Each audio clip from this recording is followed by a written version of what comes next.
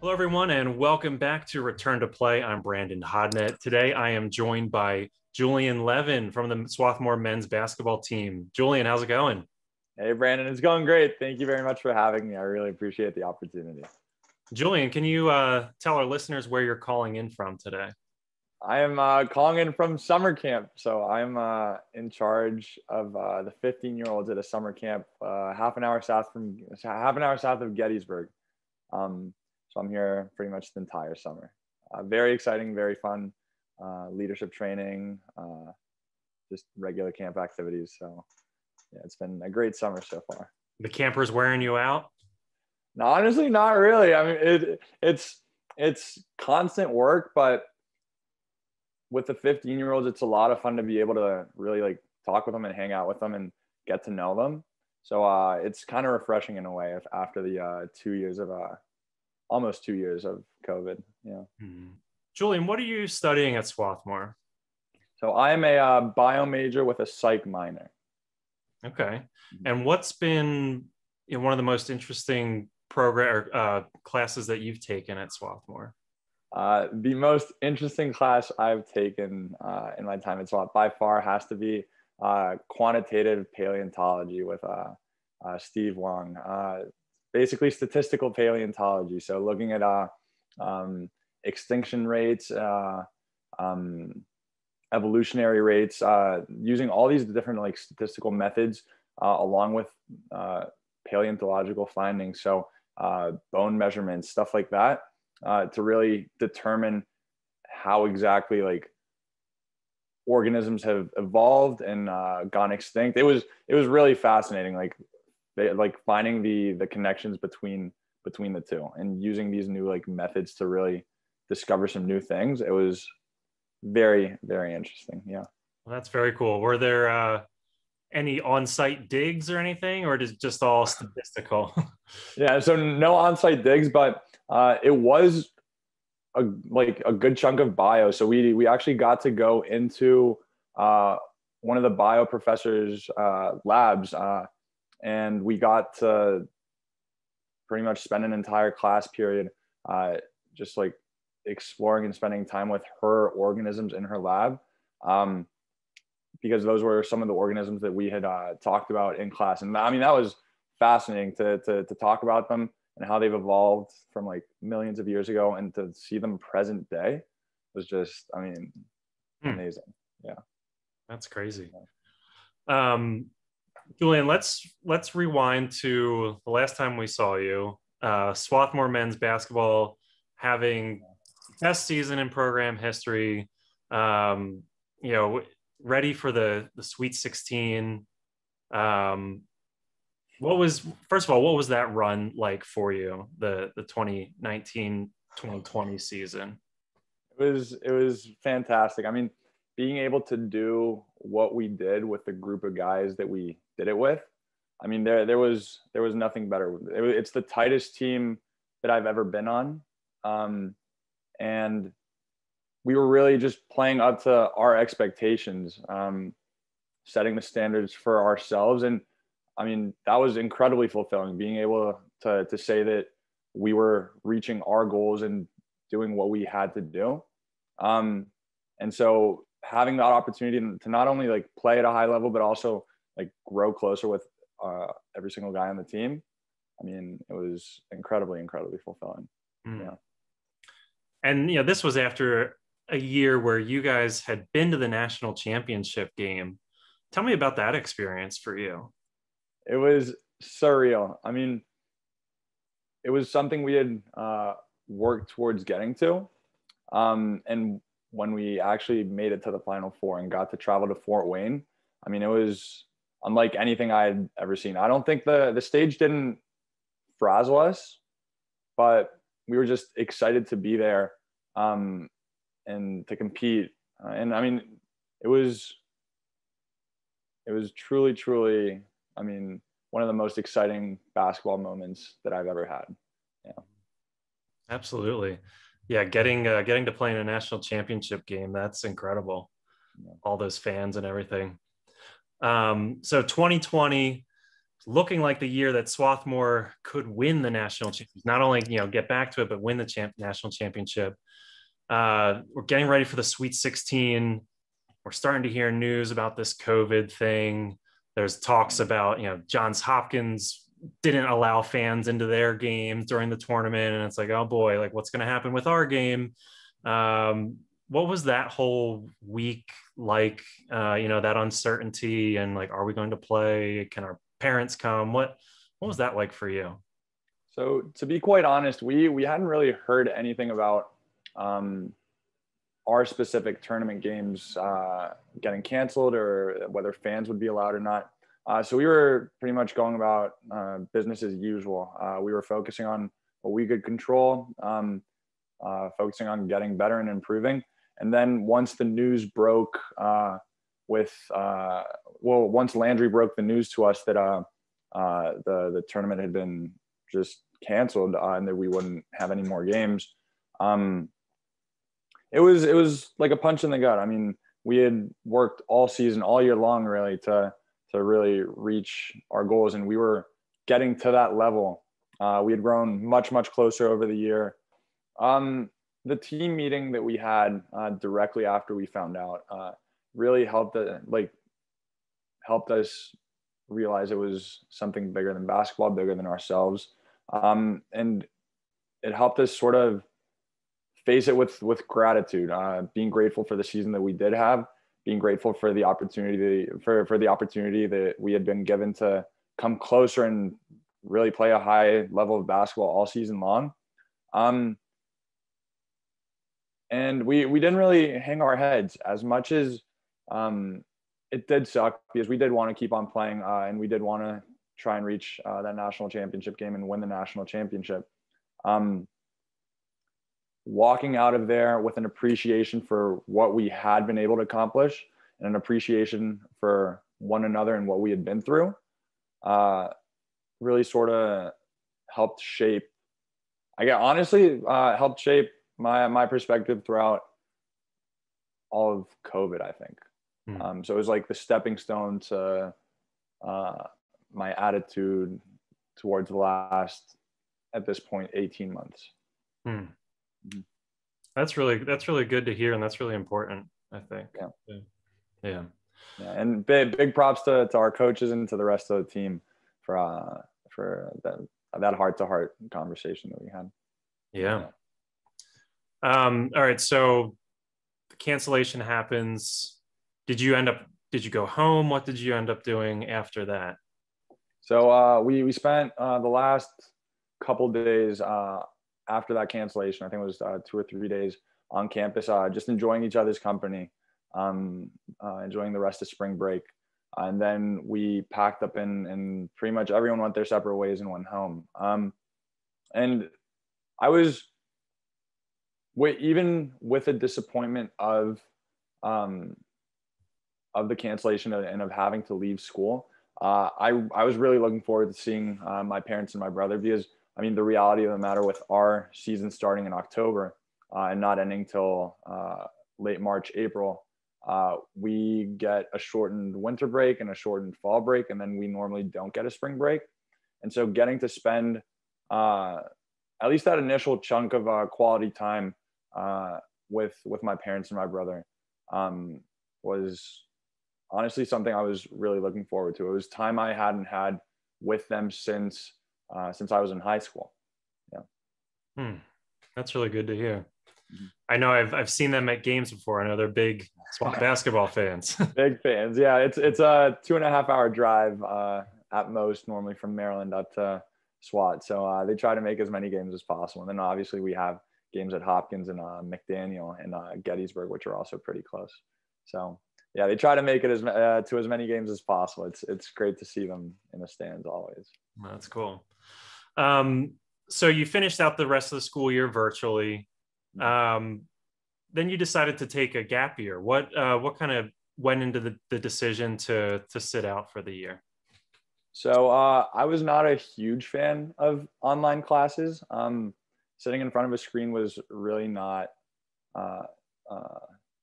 something I looked forward to, especially after like having the opportunity at SWAT to really like be in class and be engaged. And then when SWAT announced that sports seasons would be canceled for the 2021 school year, they announced it surprisingly early. It was June, July at that point. And that was another like sucker punch. That was another like, wow, like another season the season just gone before it even started. But I'm honestly kind of grateful that SWAT announced as early as they did, because that in conjunction with the classes being online and then the limited capacity for students on campus helped me sort of make the decision that I wanted to take the year off and pursue other opportunities to maintain eligibility for basketball, and also to sort of wait until classes at SWAT looked a little bit more normal and housing looked a little bit more normal. Yeah. And you got to do some really cool things during your gap year. What can you tell me about some of those things that you did? Oh, I am incredibly grateful for the experiences I had. In the fall, I was invited to go on a cross country road trip with a couple of friends from SWAT, and so we actually drove from Washington D.C.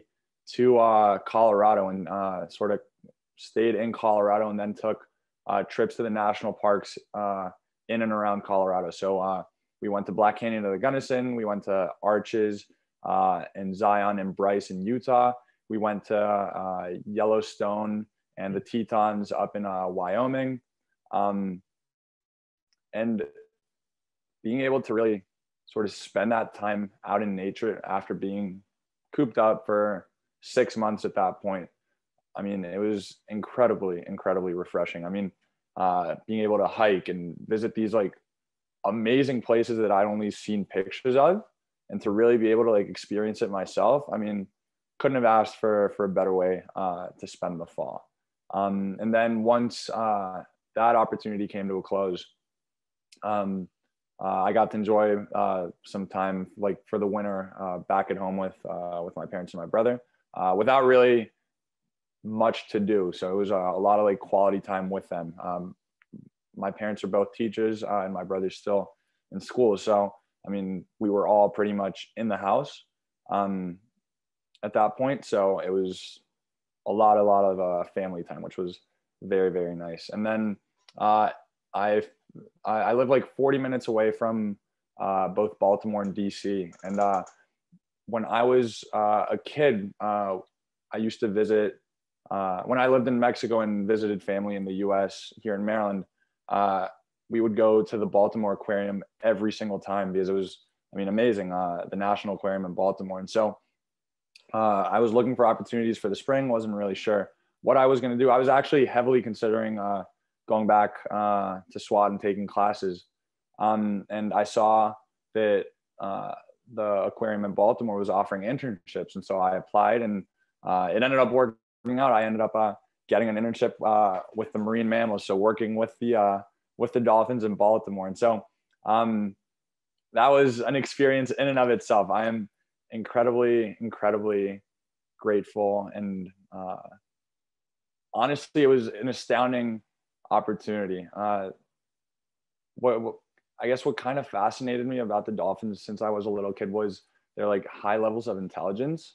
My thought had always been, oh, like we can communicate and we like have all this like intelligence that we've put to good use, but to see that there's like other organisms on like the planet that can communicate and can work together and do all these like different things, I was just and can learn was, I mean, amazing. And so we got to work with them, we got to train them. We were basically in charge of their entire well-being, feeding them, prepping everything, enrichment sessions, teaching them new behaviors, and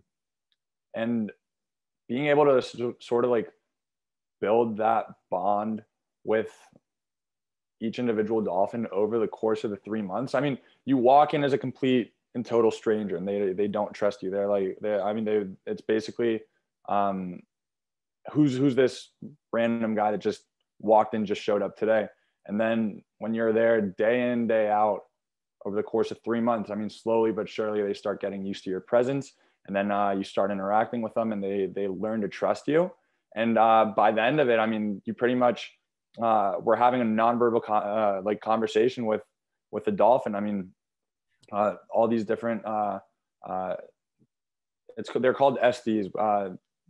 It's basically like a hand signal that's correlated with a behavior. It's all the theory behind training dolphins is fascinating. It's all conditioning, kind of like with Pavlov's dogs, but that's the theory behind the training, and being able to see how that's implemented to where the dolphins can learn a behavior and associate it with a particular movement or a particular like hand motion was amazing. And so at that point you're waving your hand and they're doing the correct behavior, and you start to build that trust.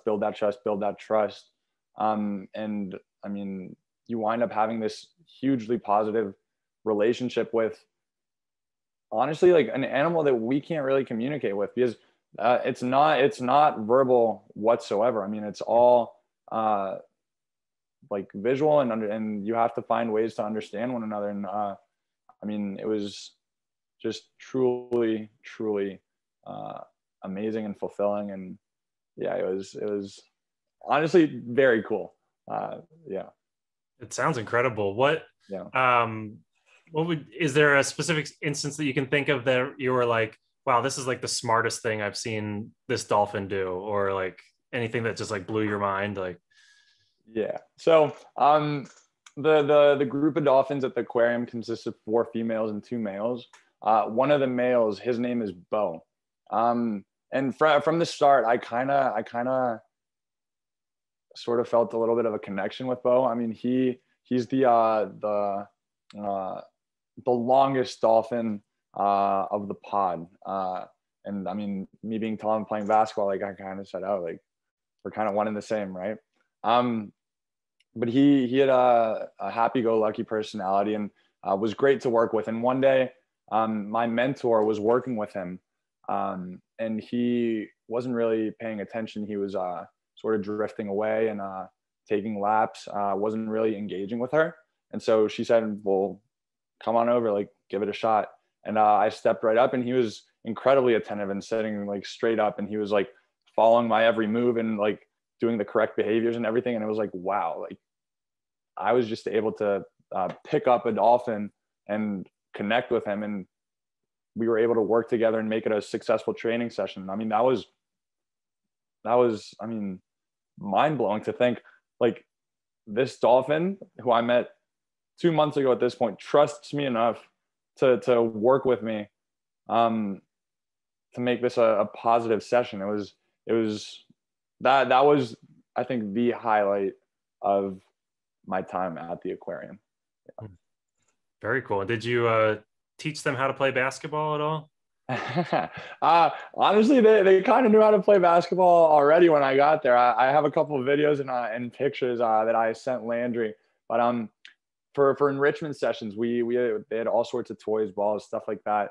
And there were a couple of, not more than a couple, there were tons of instances where we were doing like underwater observations, and Bo or Foster or Chesapeake or Jade would be bouncing one of the balls against the bottom of the pool and just like basically dribbling. And it's like, wow, like, I mean, Bo's, I think 105 inches long, which, and it's like, well, I mean, we could use a point guard that's like 9 feet tall, 9 feet long, right? That's very cool.